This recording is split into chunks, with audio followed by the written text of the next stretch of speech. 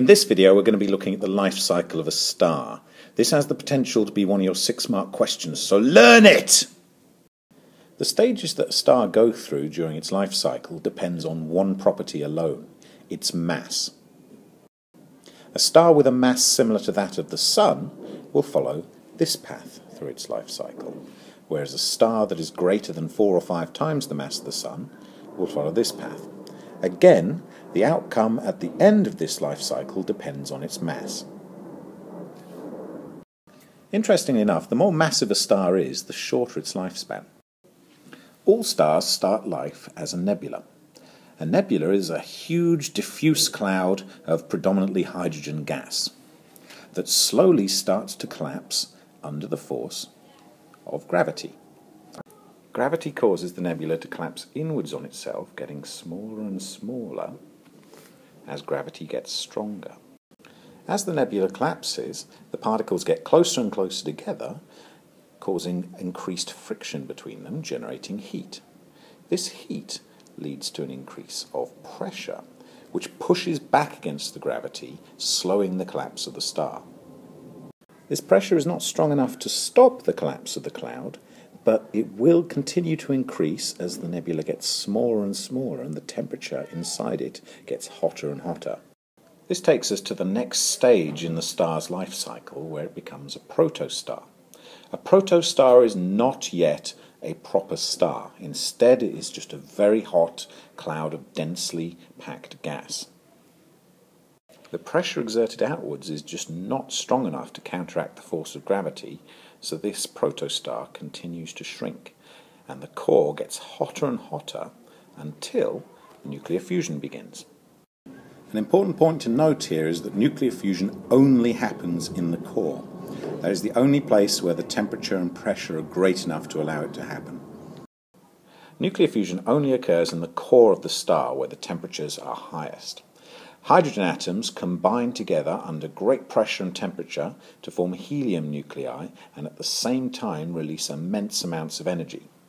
This extra energy is in the form of heat, thus increasing the pressure sufficient to counteract that of the gravity. The star stops from collapsing and maintains a stable radius. When nuclear fusion first starts, the outer layers of the star are blown away, pushed back into space by that sudden increase in pressure, and can later go on to form planets. Our Sun is currently in this stage of its life cycle. It will be a main sequence star for the next 4.5 billion years or so. More massive stars will have much shorter life cycles because the pressure needed in the core has to be much greater to counteract their stronger gravity, so fusion happens at a much faster rate, using up the hydrogen fuel much more quickly. As the hydrogen in the core begins to run out, the star starts to cool and shrink again, thus generating increased friction in the core, increasing the core temperature even further. For a star the mass of the Sun, this core temperature should be enough to trigger the fusion of the next element up from hydrogen, helium. Helium requires much greater energies in order to fuse. Just like before, when this new fusion reaction starts, the outer layers of the Sun will be pushed backwards, forming a red giant. To give you some perspective, the red giant that the Sun would form should probably have a radius very similar to that of Earth's current orbit, which is not very good for us. That said, if humanity is still stuck on Earth in 4.5 billion years, we probably deserve it. Eventually, all that helium in the core is going to be used up and fusion will stop again. This will cause the entire Sun to start shrinking again, thus heating up the core thanks to increased friction. However, for the Sun, it's never going to reach temperatures in the core great enough to allow the fusion of heavier elements. As a result, our star will then go on to the next stage in its life, a white dwarf. A white dwarf is technically not a star by a definition of having nuclear fusion reactions going on in the core. Instead, it's just a very hot ball of the remaining gases of our star. To give you a size comparison, the white dwarf star that our Sun will become is just slightly smaller than the planet Earth itself. It would have a very strong gravitational pull simply because it is so dense. in comparison. It has the entire mass of a sun in the same size as the Earth. To start off with, it would be very hot still, thanks to the friction caused by all those densely packed particles colliding with one another and losing their energy to heat. However, as time goes on, because there's no fusion reaction to sustain that heat, it will slowly start to cool until eventually it becomes a brown and then a black dwarf. Brown and black dwarfs are just the end state of the star. They are getting cooler and cooler and therefore producing less and less light. For stars greater than about 4 or 5 times the mass of our Sun, a different route is taken. The life cycle stays roughly the same until the star becomes a red supergiant. At this stage, it is still fusing helium.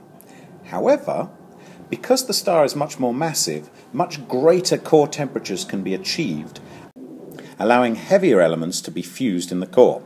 It will work its way up the periodic table until it gets to iron. Iron is the death sentence of a star.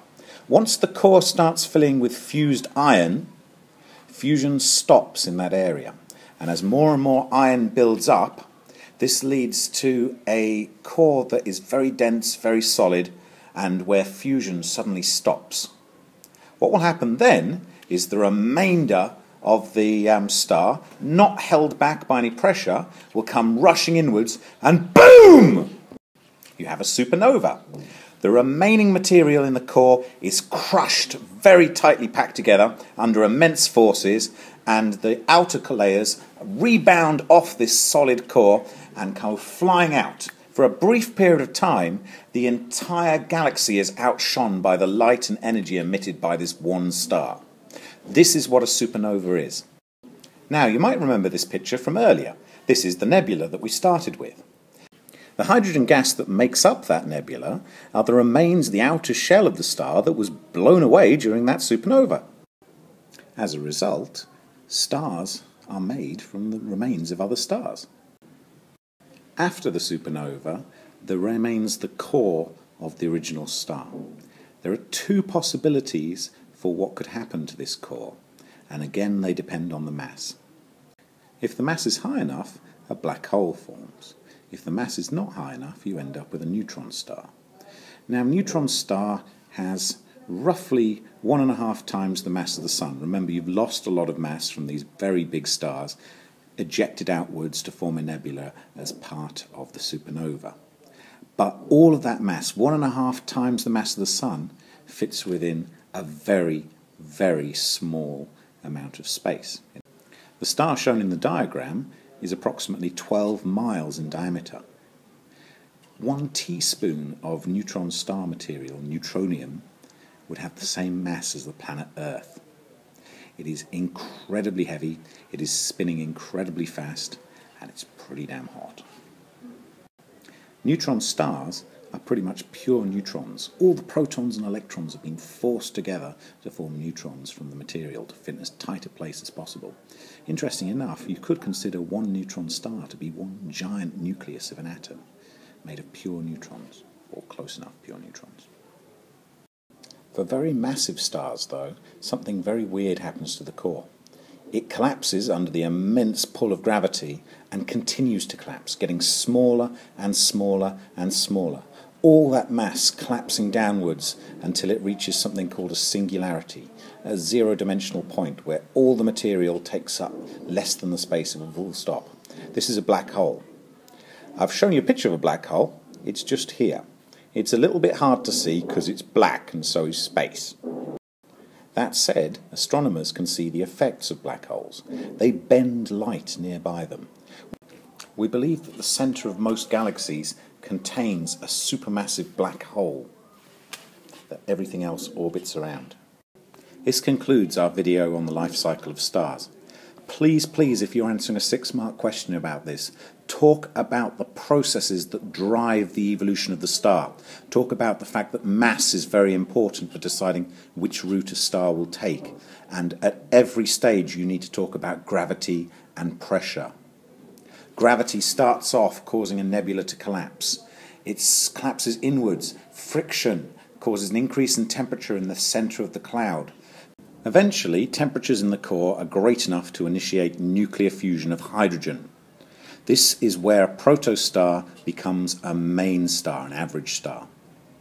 After fusion finishes, the core will shrink, heat up again, and trigger the red giant stage of the life cycle of the star. For an average star like our Sun, that will be it for fusion. Once the helium has finished fusing in the core, it will shrink to a white dwarf and eventually turn to a brown and a black dwarf. For a much larger star than the Sun, you will end up with a supernova after the red supergiant, and then either a neutron star or a black hole, depending on the mass of the star originally. The greater the mass of the star, the more likely it is to become a black hole, otherwise a neutron star. Thank you for listening.